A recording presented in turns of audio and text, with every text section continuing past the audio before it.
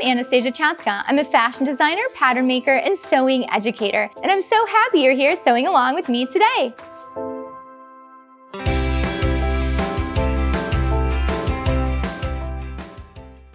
You might just think, I know how to take my bust, waist, and hip measurement. Well, those are not the only measurements that we need. There are all kinds of other measurements we need, like center waist to the tip of the shoulder, your shoulder length, your neck measurement, your apex to apex, or nipple to nipple, as I like to call it. There are so many other measurements we need to take to make sure you're gonna have a professional fitting garment. And this is actually going to be really interesting. We are gonna go over some things that you probably haven't even thought about before. So make sure you watch all the way to the end because you are gonna look at clothing with a whole new perspective now. Even if you're not a fashion designer, you're just gonna enjoy your clothes that much more. Welcome to Sew Anastasia, and today I'm gonna show you how to take a perfect set of measurements on your body. Did you know there are 20 different measurements you need to take just for the bodice? Crazy, right? So follow along and we are gonna go over all of those measurements in detail. So every single time you're sewing or pattern drafting or need to measure a garment, it's going to turn out great. Are you ready? We are going to take 20 different measurements so that way we can make a professionally fitting bodice. It is gonna fit like a glove. Throughout this video, I'm gonna give you a lot of tips on measuring. And the first one is to make sure when you're measuring yourself or someone else, make sure you're not pulling this tape measure. You don't wanna see it squishing the body. You wanna make sure that the tape measure is just laying nice and flat across the body. And you also don't wanna put any fingers of ease in this. Just make sure it's laying perfectly flat across your body so you can get the true body measurements. And then when you're pattern drafting, you can add the ease. The first measurement I'm going to take is a full bust measurement. So a full bust measurement means that I'm going to be measuring all the way around the body at the fullest point of the bust. And when you're doing this, you want to make sure that your tape measure is parallel to the floor. So you don't want your tape measure being way down here, lower in the back, and coming up to the bust. You want to make sure that it is parallel to the floor. So that is tip number 2 to make sure you get that proper bust measurement. Slipping on me a little bit, so tricky on the dress form sometimes. And it looks like my measurement for the bust on this dress form is going to be 34 5/8. So a lot of times I get asked, how precise do I need to be in the measuring? Is it to the inch? Is it to the quarter inch? Where is that? Well, I like to go to the 1/8. Sometimes I'll go to the 16th, but usually it's just anywhere in the 1/8. And that's because we need to make sure we get a perfect fitting garment. So I wrote down my bust measurement, and now I'm gonna move on to the waist. So my waist measurement is gonna be number 2 for me. So for the waist measurement, you want to measure at the natural waist, and that is going to be 25 1/4 on this dress form. And you might be wondering, how do I find the natural waist measurement on myself, right? Well, tip number 3 is act like a teacup, short and stout. Put your hands on your waist and tip to the side. And where your body indents in is your natural waist. If you love what you're seeing so far, make sure you subscribe and hit the notification bell so you know when all the other videos come out. And if you're already a subscriber, thank you so much for watching. Now let's get back to those measurements. Number 3 is going to be the abdomen, and you're probably like, how the heck do I measure that? Well, what I want you to do is measure 3 inches down from the waist, and then go ahead and put that measurement all the way around your body. But if you're doing this to yourself or someone else, it might move on you, right? So a great tip for this is taking a pin and measuring 3 inches down and putting it into the shirt or the pants that the person is wearing, and do it in a few different spots on the front and then also on the back. So that way you know when you're measuring all the way around the person or the dress form that it is perfectly 3 inches down all the way around. So now when I measure this, I'm just going to make sure that my tape measure is right below those pins, and I'm gonna come all the way around the dress form. And my abdomen measurement is 32 for this dress form.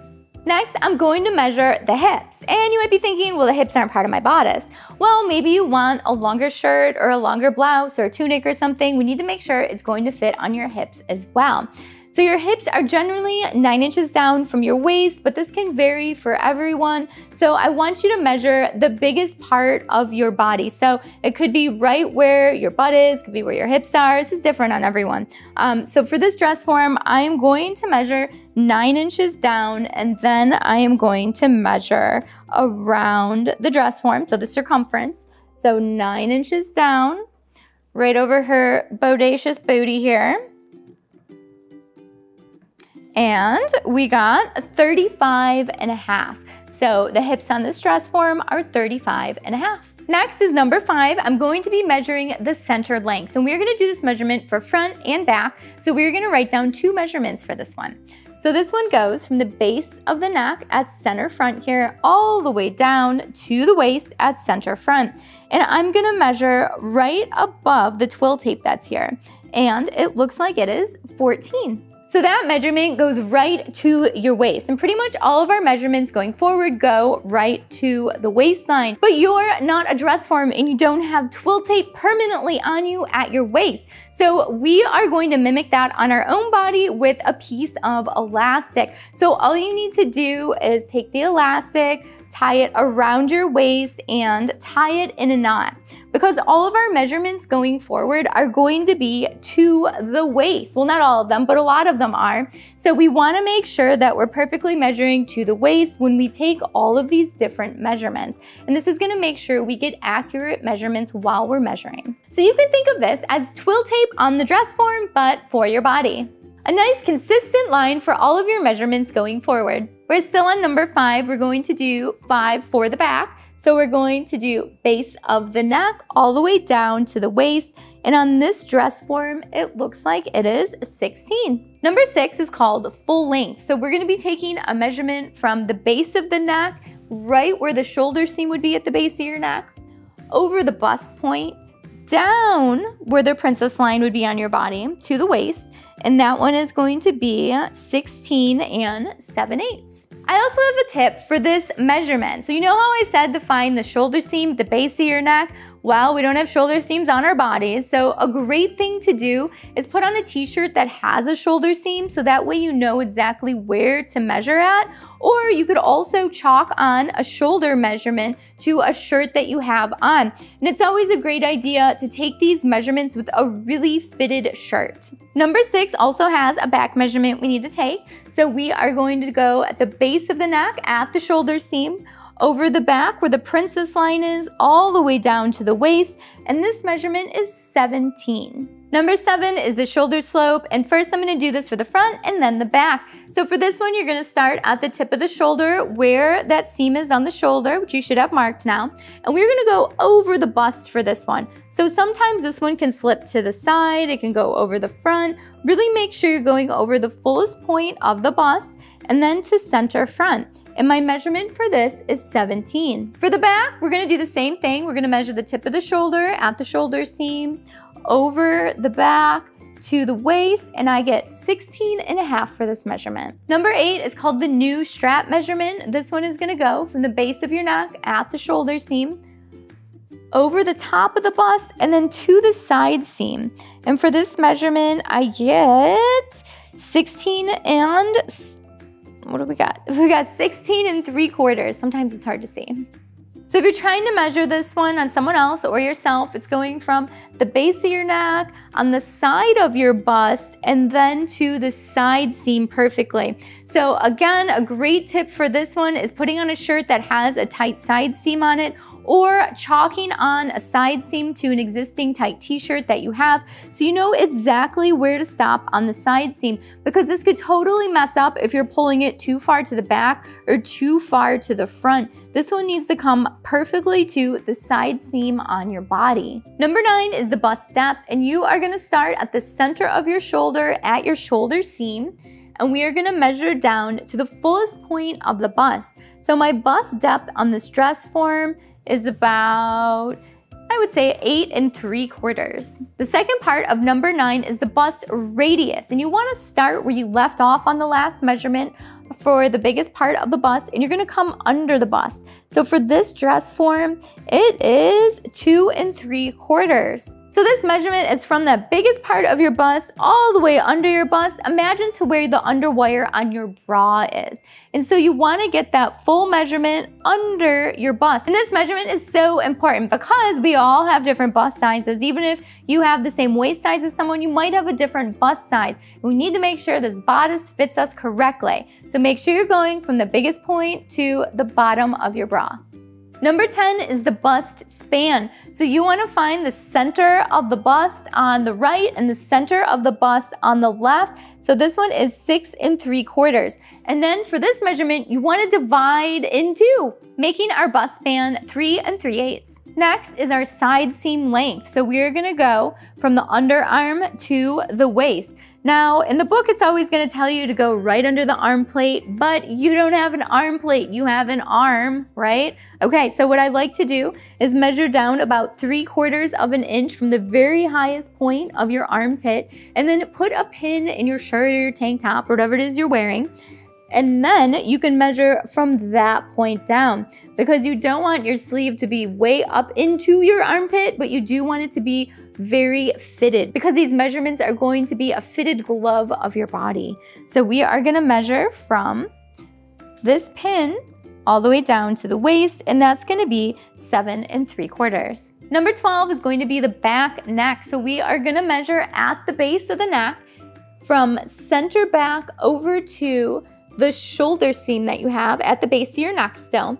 And so for this dress form, it's going to be 3 inches. Tip number 9 is for finding the center back of your neck. So what you can do is measure from your shoulder seam to your shoulder seam, since you should already have that on your body or your client that you're measuring, and then just divide in 2, and then go ahead and put a chalk mark at center back.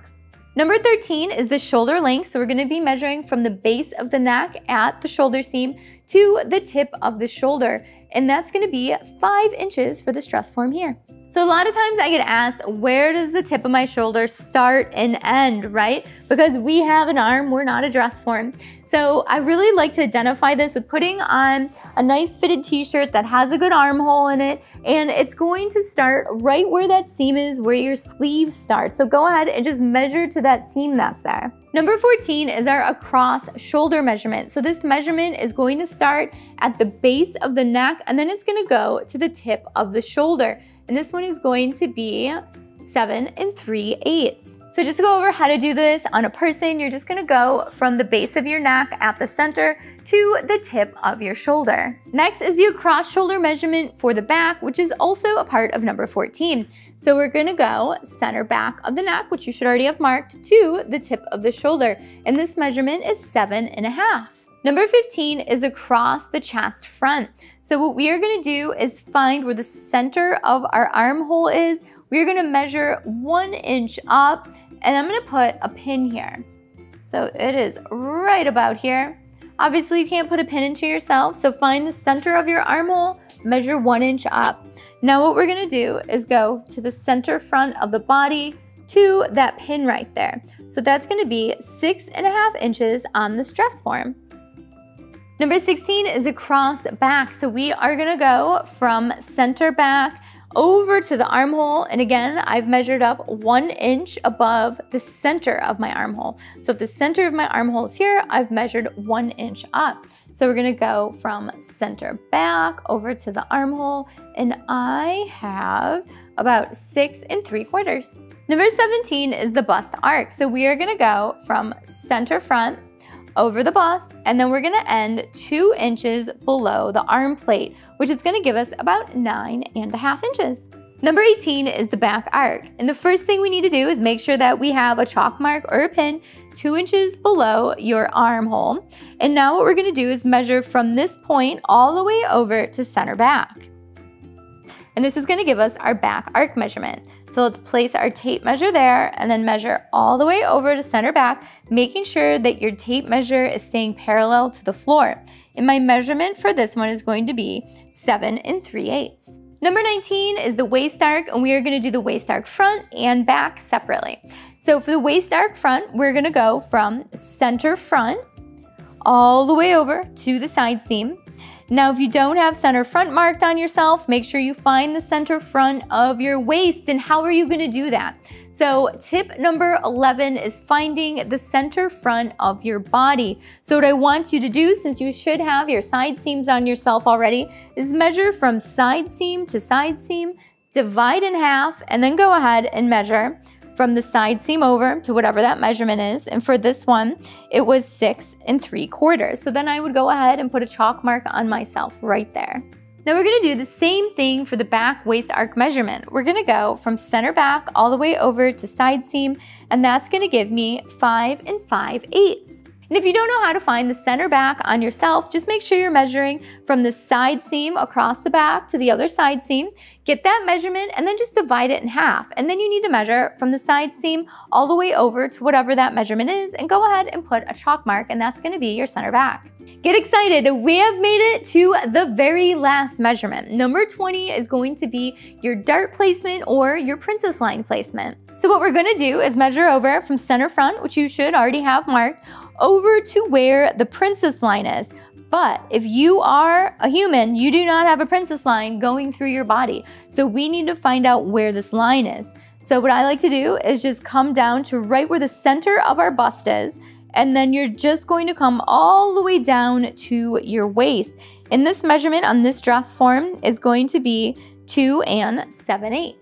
So the tip for finding your princess line dart placement on your own body is coming vertically down from your biggest bust point. A lot of times I like to use a ruler for this. I'll just go ahead and take a ruler and put it right there and then draw a chalk line, so that way I know exactly where it's at on the waist. We did it. We just finished taking 20 different measurements, and I gave you 12 different tips that are not going to be found in any book anywhere, so that way you can actually measure the human body. So now that I have all of these bodice measurements, I can make myself a sloper bodice, or the dress forms. I just took the dress forms measurements.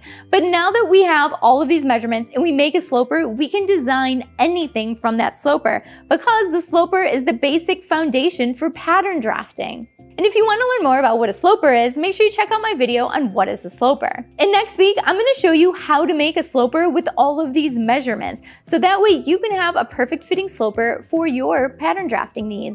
Even if you're not going to make a sloper, wasn't that cool? All the different measurements that go into a garment. So next time you're shopping and you see all those clothes, you can have a new appreciation for all of the measurements and effort that went into creating that garment. Thanks so much for watching Sewing Anastasia today. I hope you had fun and enjoyed learning all about taking measurements. If you have any questions about that, leave it down below and I will get back with you as soon as I can. If you enjoyed this video, please give it a thumbs up, give it some applause, and leave a comment down below. And if you have any tips or tricks for taking measurements, I know everyone else would love to hear it as well, so leave it down below. And if you're not already a subscriber to Sewing Anastasia, make sure you hit that notification bell and subscribe, because I put out new videos every single week. So much sewing content, love it. And make sure you follow me on Instagram, Facebook, and Twitter, and TikTok, and all those social media websites, so that way we can stay connected and creative together. And I would love to see your projects, so make sure you tag me in them at Sewing Anastasia so I can share them with everyone else and keep us all creative and inspired. Thank you so much for watching. Bye!